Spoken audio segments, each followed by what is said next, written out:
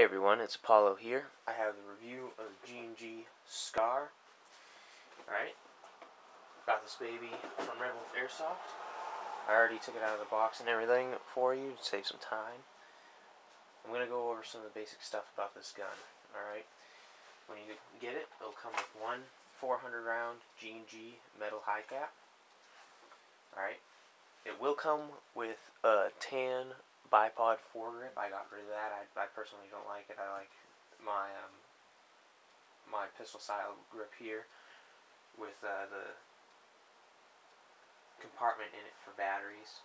I have a flashlight and laser on it that just attaches to the rail, which did not come with it.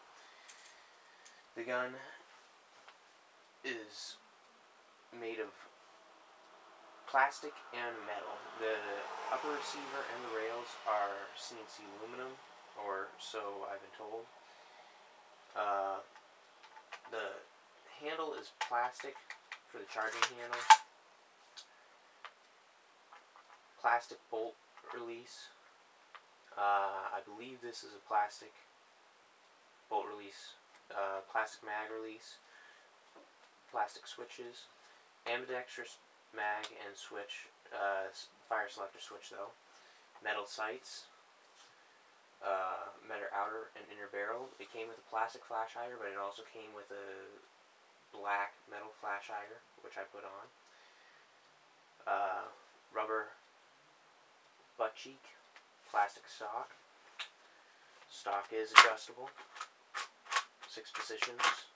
Normally I keep mine at like right around 3. 3 position adjustable cheek rest.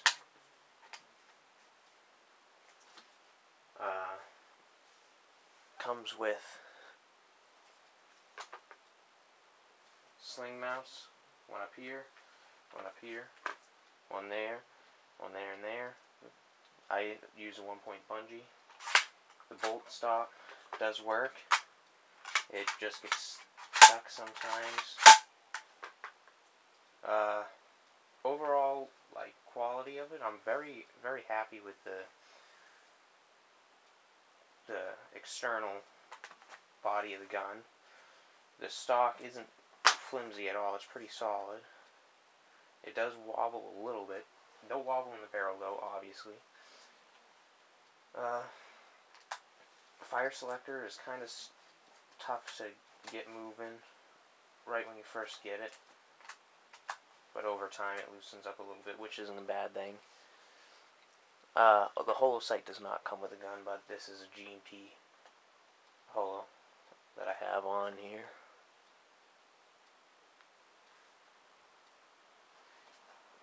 Hop-up's decent. The inner barrel, it's the G&G Type 4 inner barrel. I believe it's a 6.04. It's not that great. I just ordered a JBU 6.01 that I'm going to be throwing in there. I'll have a fire test when it's nicer out. But pretty decent gun. Accuracy is good. First game with it, I got 8 kills. Good engagement range. Hop-ups located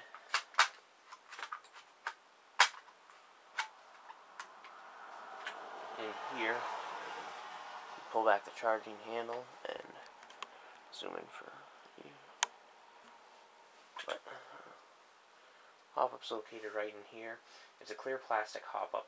I know that it's a little bit funky, so I don't know if you'd be able to replace it with anything, but I'm looking for that. Also, the gun came with, if I can find it real quick, packet. It came with an instructional DVD that will show you how to completely disassemble your new SCAR, all the way down to the version 2 gearbox, which is in there.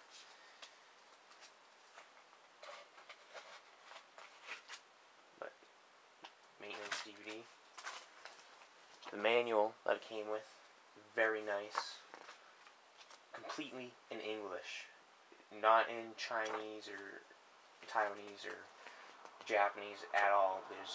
It's 100% English, even for the little artwork drawings in it. comes with a complete part list.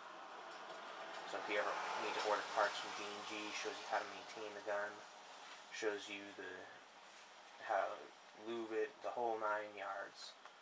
Very, very impressed with G&G for doing this.